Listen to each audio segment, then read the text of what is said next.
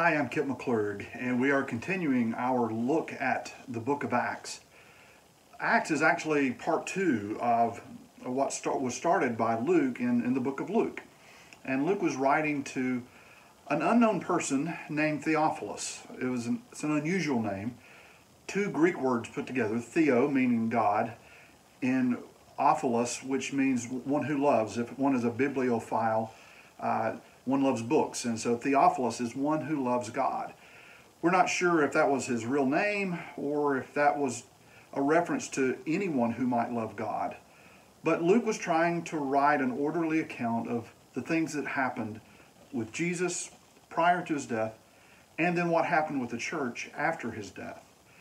And so last episode, we discovered that the disciples had been sent to a place called the Upper Room, where they were gathered, it said, in one accord, 120 of them together, waiting on the Holy Spirit. Waiting is not an easy thing to do, and particularly in one room. Now, I am coming to you from a specific room at Vestavia Methodist Church, and it's one that not many people see, but it was when Bishop Morgan was pastor here, he used it as a private study, and it's the last room that you can get to in the prayer chapel. So it's one of the highest rooms that we have.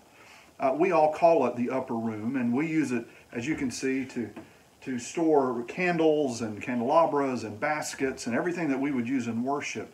But we refer to it as the upper room, and that's where the disciples were as they were waiting. They were there in that one place. Now, we are not all in one place. We're all scattered a lot of different places right now, but in another sense, we are all in one place. We're in a place that we've not been before, and we're in a place, hopefully, where we're praying and where we're preparing, where we're waiting, and we are trying to learn something as we sort of sit and see what's going to happen in the world and what God might be up to. There's an old saying that says that God works in mysterious ways. And so what I would propose to us today is to be thinking of the question, what is it that God might be doing that is completely new? Acts chapter 2 is a chapter in the story of the church, probably one of the most important stories of the church. It's when the church really began. God was doing something new. Before, the Spirit had been sent to individuals for individual tasks, but suddenly the Holy Spirit comes, and everyone in that upper room, all 120, were filled with the Holy Spirit, and it said that they went out into the streets and they began to speak with languages that they didn't even know. They didn't know what was going on, they couldn't understand it, but it was obvious that God was doing something completely new.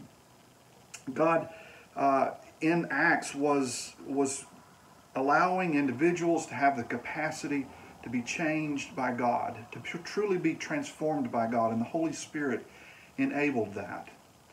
As we've been at home sort of waiting around and trying to keep occupied, I've been asking myself, what is it that God is doing that is new in our lives?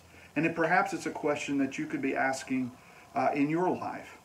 For our family, our oldest child is 22 and has been a part of a career and has left home, but came back home because of the quarantining to be with us.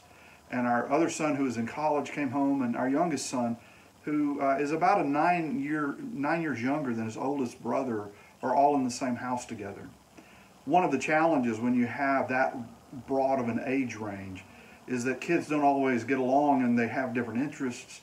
And suddenly, as these days have happened, we've discovered that our sons all have very common interests. We're all learning to play ping pong. They're playing video games together and having fun and laughing.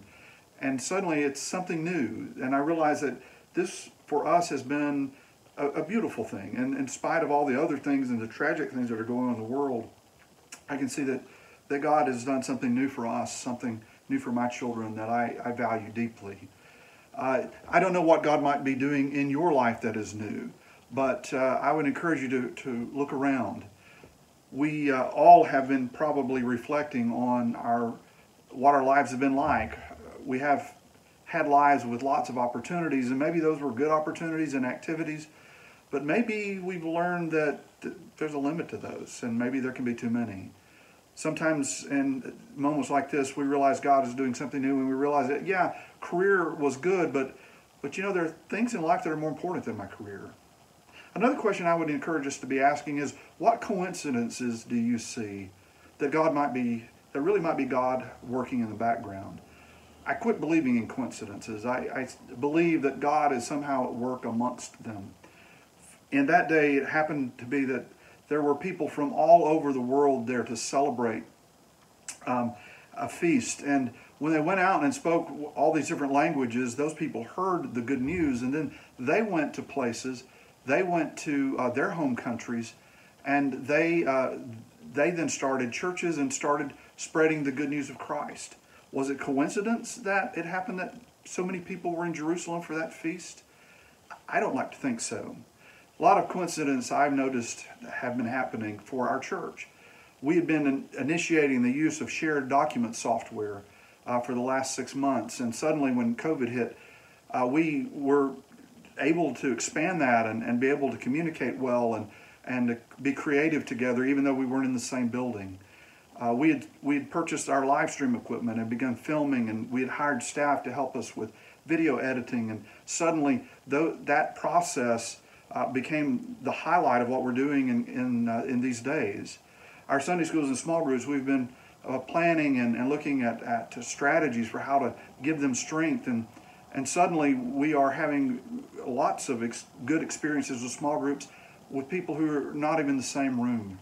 And so our lives at the church have been expanded by the coincidences that God has been doing, and I'm excited to see what that might bring.